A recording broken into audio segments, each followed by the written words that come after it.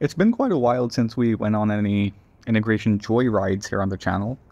So here's one today. We're going to be integrating from 0 to 1 the dilogarithm of the square root of x, which is a pretty fascinating problem, and the solution development is pretty elegant as well. And there are actually a couple of ways you can approach this problem. One could be using the integral representation of the dilogarithm, and the other is the approach that I'm going to use in the video that I found quite satisfying, and that was using the series expansion for the dilogarithm, which is of course valid on our interval of integration. So we can expand the dilogarithm of z as the sum over the positive integers n of z to the n divided by n squared.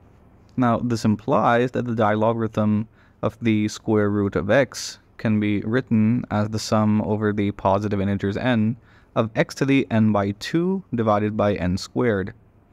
And this turns our integration problem into an infinite series expansion problem, which I'm going to show you in just a few moments. So let's just call our integral here I for reference purposes. And using this series expansion, we can write I as the integral from 0 to 1 of the sum over the positive integers n of x to the n by 2 divided by n squared, integration with respect to x. And if you switch up the order of the integration and the summation operators, we have the sum over n of the integral from 0 to 1 of x to the n by 2 divided by n squared dx.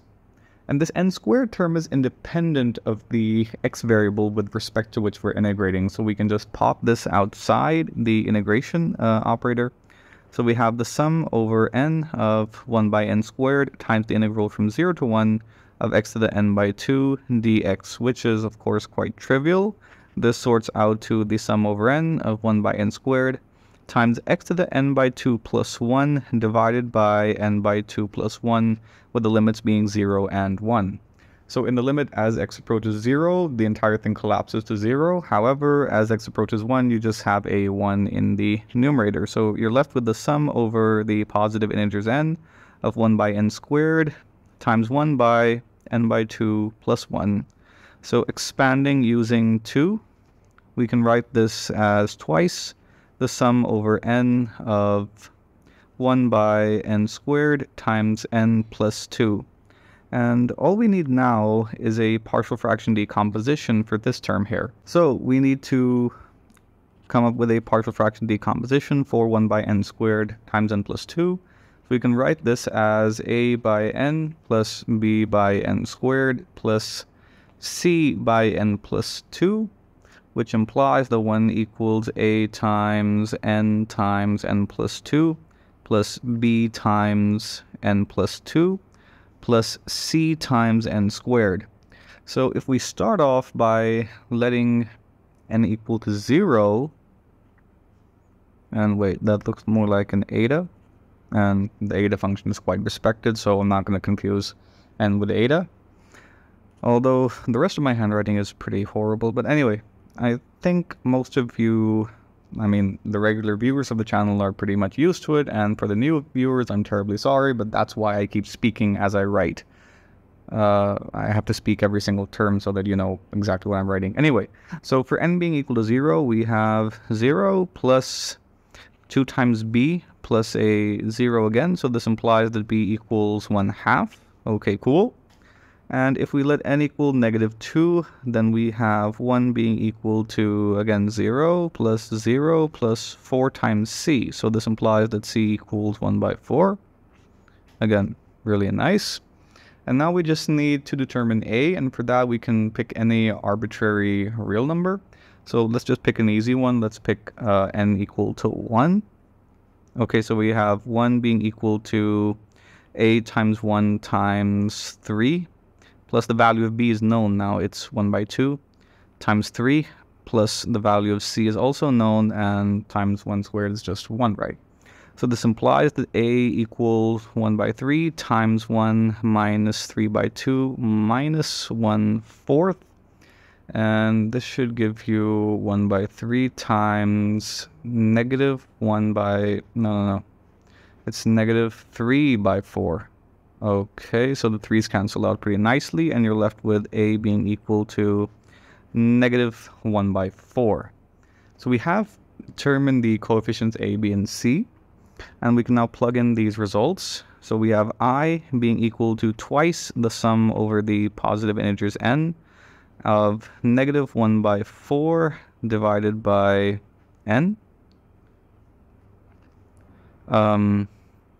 minus, no, it was a plus 1/2 divided by n squared, and plus 1 by 4 divided by n plus 2. And if you just multiply out this 2 here, then we have the sum over the positive integers n of negative 1 by 2n plus 1 by n squared, familiar term there, plus 1 by 2 times n plus 2. Okay, cool. And to evaluate this infinite series, I'm going to just separate this term here because this is the familiar Basel identity. So we have the sum over the positive integers n of 1 by n squared, minus 1/2 times the sum over the positive integers n of 1 by n minus 1 by n plus 2. Okay, so we have a couple of theories over here, and one of them is pretty nice. I mean, this here is just the Riemann zeta function evaluated at 2, which sorts out to pi squared by 6, the familiar Basel problem, or the Basel identity, whatever you want to call it. Yeah, most of higher mathematics is due to Euler anyway. So we have pi squared by 6 minus 1/2 of this sum that I'm going to call uppercase S. And this looks like a telescoping series. The structure is pretty much that of a telescoping series. So let's see what it evaluates to. And for that, I'm going to consider the finite sum, S sub uppercase n, of the sum over the integers from n equals 1 to uppercase n.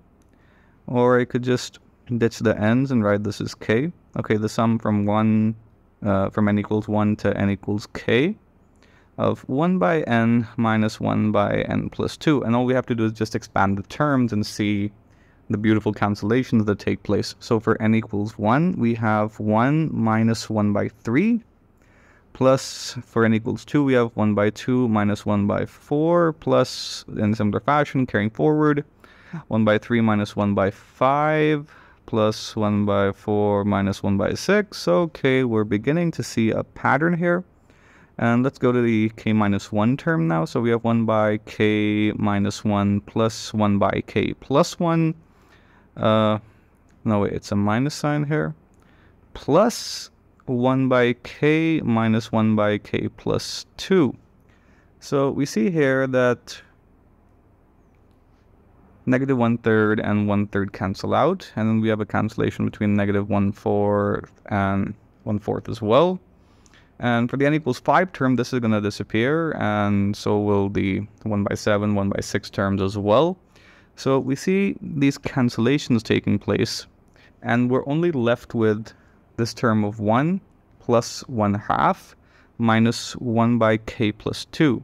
So S sub k equals 1 plus 1/2 is 3 by 2, minus 1 by k plus 2.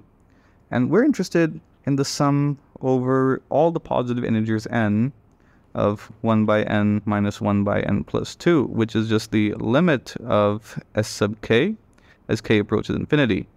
So as k approaches infinity, this thing here approaches 0. So we're left with the sum S being equal to 3 by 2. So plugging in these results, n equaled pi squared by 6 minus 1/2 of the sum S, and this sorts out to a pretty nice looking result here after really elegant and satisfying solution development. So we have the integral from 0 to 1 of the dilogarithm of the square root of x being equal to pi squared by 6 minus 3 by 4. And I hope you enjoyed the video. Be sure to like and subscribe. Thank you. See you next time.